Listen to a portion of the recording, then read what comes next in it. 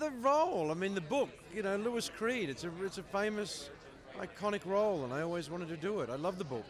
I loved the book when I was a young man. I loved the book even more when I was older and a father, you know, so it's one of the great American novels.